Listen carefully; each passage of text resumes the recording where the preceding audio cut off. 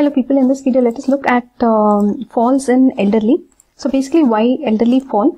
So here basically it could be acute illness like an infection, stroke, metabolic disturbance or heart failure. So you need to look at these as this fall could be a symptom of something which is underlying cause, right? So you'll have to look at that. So they can black out because of hypoglycemia or cardiac issues, or what other causes can be there for blackout? Heat stroke, etc. But anyways, here we are talking about the elderly. Mechanical and recurrent falls because of weight-bearing joints, some kind of fracture, etc.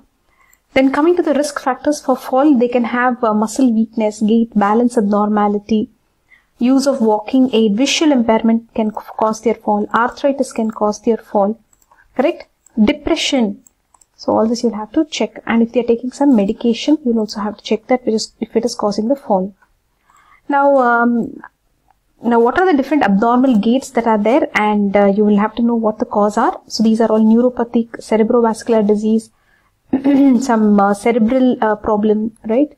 So all this you have to look at. How will you stop falls in elderly? Exercise, give vitamins, then home assessment, home safety.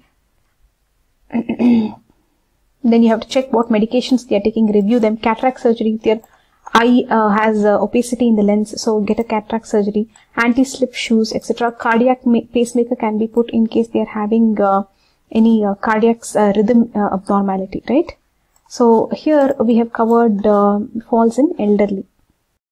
So look at this, guys. They are checking the gait and balance. So they're asking the person to rise. Can he rise? Can he stand steadily? Can he walk properly? Can he turn properly? Can he again sit down properly? So this is an assessment, and there are some multidisciplinary team roles here. They will ask this in the exam. The question that has been asked in the exam is name members of multidisciplinary team. So you'll have to name the multidisciplinary team members, okay? So basically there will be a doctor, nurse, social worker, will be there, dietitian, speech therapist, occupational therapist, physiotherapist, okay?